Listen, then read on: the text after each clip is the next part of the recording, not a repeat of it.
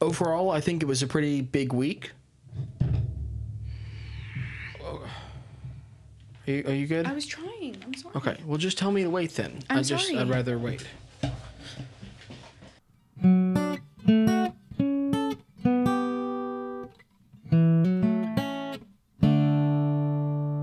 Following up on Monday's episode, we found out that the school that was supposed to host the Lego First competition didn't really have a safety concern. They just double booked their gymnasium space with the basketball tournament. And of course, who's going to get special treatment? Jocks or nerds? Jocks. Predictably, the nerds got bumped. And I say nerds lovingly. I don't mean that in a derogatory way. And which one of these events was bringing in more people? The nerds. The nerds, yes. The Lego First event was bringing in approximately 3,000 people. And there were probably about 450 people going to the basketball game, because I believe it was a basketball game between two middle schools that were there in Houston, as opposed to a statewide competition. No one's bitter about that. No. Continuing with follow-up, why don't you tell us how your interview went? Yes, so I've been going through the interview process for an ESL company called VIPKid, teaching English to young Chinese students online. I'm now through the interview process. I have gotten that job. I'm now going through the certification to actually get to teach classes, which is about a 90-hour certification. So I did as much on it today as I could make my little mush brain do, and then I'll try and do some more tomorrow and keep at it till I get it done and can start teaching. Yay. Yay. Overall, I'd say it was a pretty big week. Our photography club had their monthly meeting.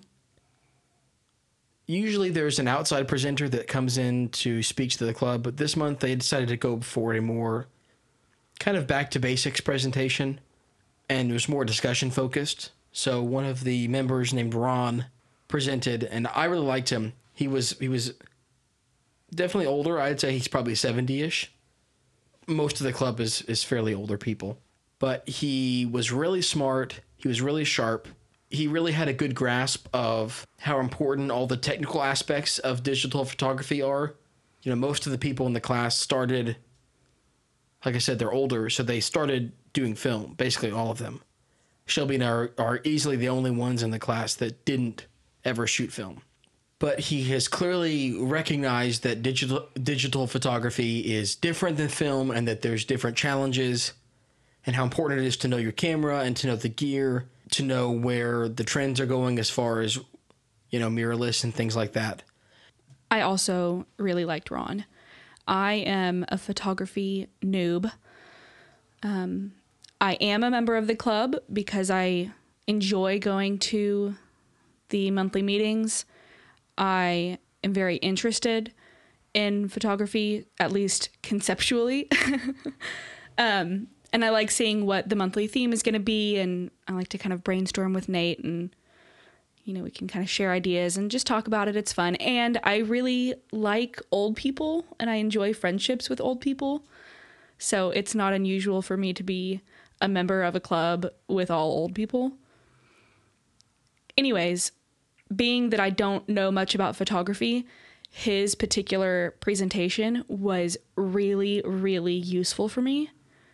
Almost everything he said was some sort of new information to me that wasn't overwhelming information. He would say something cool and interesting, and I'd look at Nate and be like, whoa, is that real? I haven't heard of that before. But it was all useful stuff. It was stuff that, you know, tools and tips that I can take and that I can practice with on Nate's camera, and just useful things that any beginner photographer should know, and things that are good refreshers for lifelong photographers. So I really enjoyed this month's meeting. The only part I didn't like was that I didn't win the challenge for the month. I think that I might be more upset about your loss than you are. And I'm not trying to be petulant. This isn't a thing of like I have to win. I honestly don't think of myself as being that competitive as a person. But the theme was leading lines. which has a very specific meaning in photography, which means that you are using lines in the photo, a road, a bridge, cracks in the floor, anything like that, to lead from the edge of the photo somewhere, or from somewhere in the photo to the subject. Yes. It is a line that is leading. It is a leading line. But it leads to the subject.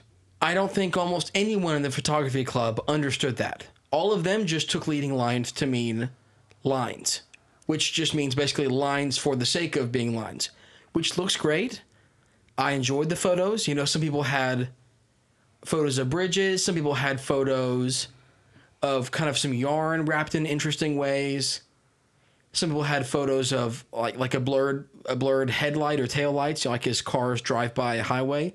I loved all the photos, but objectively, there were only 2 or 3 of the group of 10 or 12 total that you could even reasonably qualify as actually a leading line. No, there was one. There was one, and it was yours. All of the other ones were just lines. Like Nate said, very good pictures, well taken, well edited, well framed, but they weren't leading lines. They were just lines. I would give a couple of them a pass and usher them into meeting the criteria. But Well, once again, I'm not even that proud of my leading lines photo. I thought it was fine. I liked it, but I'm probably a little biased on the subject of the photo. So, Being that it's your childhood dog. being that it's my dog. So I'm not even that proud necessarily of my work. I just thought that most of the work that, you know, won the top 3 spots didn't actually meet the criteria. But that's life. And it doesn't matter. So there's that. It doesn't, but we definitely do have to talk about it on our podcast. Sure. So next month's theme is frames. Not picture frames necessarily, but framing in photography is when you have a border or something that outlines the subject or points the focus back to the subject. For instance, if you had a nice picture of a building and you were kind of underneath a tree and there was an overhang of trees kind of around the edge of the photo, even if they were out of focus or even if they were backlit and they're kind of silhouettes, that would be a framing device for the building. Or, you know, if you had someone standing in a doorway and you took a photo but you were zoomed out enough to where you could see the doorway surrounding the person, that would also be a frame. I'm excited about the challenge. I don't think I'm necessarily particularly good at it, but I feel like I'll be able to take more shots. I got the camera partway through the last series, and I think the challenge is more easily understood. So I think I have a good shot at it. I think you do too. But enough photography. This week was our first week meeting with the praise team at our new church. We have shown interest in joining the praise team. So they invited us to this week come and meet people. And, you know, we didn't really know what we were expecting whenever we went. So we just kind of showed up and Nate had his guitar and it was definitely a different experience, but it was really neat. It was nice to meet everybody. And it was cool to get to see kind of how they all work together and how their practices go. I think it went well. I really enjoyed it. It's great to be in a musical group again. Worship is both very important to Shelby and I. They actually don't have a guitar player right now, which is unusual. Most churches have arguably too many guitar players. So to find one that actually needs one is somewhat surprising. But we both fit right into the band. The people in the band are really easygoing, really fun people. Shelby and I generally are that way. You know, we try not to take ourselves too seriously. So I thought it was a great fit. I thought so too. And I'll say this since Nate won't. Nate is a very talented guitarist. He's put in a lot of time and a lot of practice over a lot of years to become very good at it. And I have always really loved getting to see him play and see him be part of a band. And so getting to watch him kind of jam with the drummer and the bassist was really fun to see again, because he hasn't played in at least 6 months, and that's a part of him that I really like. So it was fun to get to kind of see that come out again. And in addition to being a really good guitarist, he's a very good band member and a good player in general and a good musician. So him being in a praise team like this, I just think is kind of the perfect place for him. So I liked getting to see that again. It'd been a while. Thanks, honey. Brag corner. I think it's actually been since June since I played, so it's almost been a year. Man, yeah. And obviously I could have been playing my guitar in the meantime. I just didn't. And other things came up, so I have some work to do to get back to where I was, because I'm pretty rusty right now, but it doesn't leave you too easily. Nobody listening to him would know that he was rusty. But band practice was good. Well, now that I've bragged about Nate, honey, did you have a fun story to tell about our evening last night? Oh, yes. Here's the thing about me. I know just about everything in the world. I have immense knowledge of everything. And we were having a disagreement about who makes Girl Scout cookies. Shelby and I were looking for... This started as a casual conversation. It did not start as a disagreement or an argument. Okay, carry on. Shelby and I were looking for a dealer for the drugs we get from the Girl Scouts, also known as Thin Mints. We finally found one outside Walmart, so we bought $20 worth of cookies. Anyways, we were discussing the general topic of Girl Scout cookies with my mother, and I mentioned that the company that makes our Girl Scout cookies here has changed. In case you didn't know, there's two big companies that make all the Girl Scout cookies, and depending on where you are, you might get one or the other. I mentioned that one of the companies was Keebler, and I think I preferred the Keebler cookies. And so we looked it up, and Shelby doubted me. Shelby said, I don't think Keebler makes those cookies. But I wasn't making a big deal of it, but Shelby was. So I looked it up, and it looked like there were two companies, ABC Bakers and Little Brownie Bakers. And Shelby just jumped up and down and circled the kitchen talking about how little I knew. I don't know anything because Keebler doesn't make these cookies. What a big dumb idiot Nate is. I did not say that you didn't know anything. I did gloat in your incorrectness, but I wasn't ugly about it. She was just celebrating, crowing to whoever would listen. Listen, here's the thing. Nate knows a lot of stuff. Everything. I already said I know almost everything, basically. Yeah. Okay. I do not as much. This results in a specific dynamic in our relationship, which is kind of focused around Nate is right about most things almost all of the time, and I'm usually wrong most all of the time.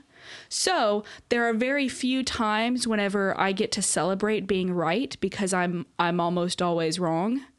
So anytime that I see a little shimmer of hope that maybe I'm right, I just kind of go crazy with it.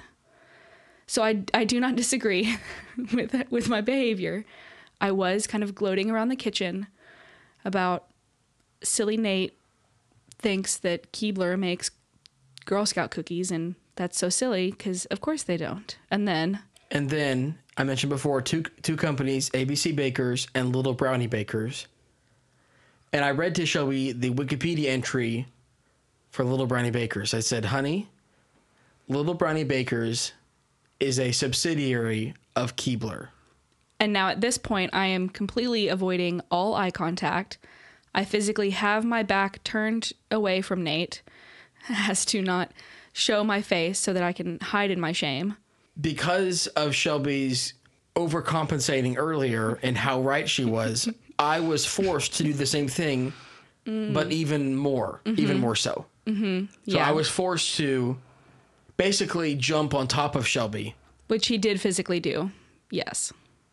to prove how right I was about this whole thing. And once again, I don't like to do that. It's not pretty, but I was forced to by my wife. That's right. Yeah. Now, this behavior did carry on for about 30 minutes at least. It just kind of kept going the whole time that we were at his parents' house, and then also in the car on the way home, and then also while we were walking from the car to the front door, and then more once we got inside to our home. It just kind of traveled along with us. I think it's just important that people know that Little Brownie Bakers is a subsidiary of Keebler. Yes, honey. My sweet, my love. You were right. I guess that was my highlight. Was being right. Well, last story. I guess we'll save the best for last. Our car got crunched. I have a weekly Bible study with some guys at my work, and we always go to the same restaurant, a barbecue place in town called Smokehouse. The parking lot is kind of weird. It's kind of like too wide one direction, so people kind of end up making their own lines kind of higgledy-piggledy. It's really not a huge deal as long as you kind of pay attention when you're in the lot. Anyways, the guy wasn't paying attention and backed his truck pretty hard into the front left part of our SUV. We have a Cadillac SRX. Anyways, really pushed in the lights, broke the bumper, maybe damaged the hood, pushed back the quarter panel. When you open the door, it makes a big pop. It didn't look that bad, but everything on a car is expensive. The car is probably only worth about $3,800. So I was kind of guessing they might total it, which they did. The adjuster came out today to look at it. He didn't say much while he was there, but then someone called me later to say, yeah, we're going to total it because the repairs would have been over $4,000. So it's not worth it for them. Which is kind of, I mean, we had thought about getting rid of one or both of our cars before. So I guess it's as good a time as any. I'm just trying to make sure that we actually get a fair value from the company. Because, of course, they're lowballing you. You know, Kelley Blue Book value is $3,800 and they offered, $3,150. So I have to kind of talk them up a little bit. Now, unfortunately, the Cadillac, which was crunched, is the nicer of our two cars by a pretty good stretch. So the car that we have been wanting to get rid of and the car that we make snide comments about getting rid of is mine. And unfortunately, that one did not get crunched. Yeah, we also have a 2007 Mazda 6, which some people seem to think is a good car. Maybe some of them are. Ours is a complete piece of garbage. Yes. The bumper's falling off. The paint's scraped. We can't keep the lights working. It's been one problem after another for that car. It's one of those things where anytime I even have to go get an oil change or anytime I have to vacuum out the car, we make jokes about maybe just driving it into the ocean instead of spending $20 on it. It's a bad car. It's not great. So I think we would have rather had that one get crunched. Or none of them. I guess none of them would be better, but... Yeah. Shelby and I have thought about getting an RV, specifically a travel trailer. And so we're kind of looking at getting a truck. So we may just end up, getting the check for the Cadillac and then trading in the Mazda and just getting one truck for right now. But we'll have to see. I'm sure we'll follow up more later. But I think that's been our week so far. Mm-hmm. Pretty eventful. Yeah. Anything else? Nope. See you next time.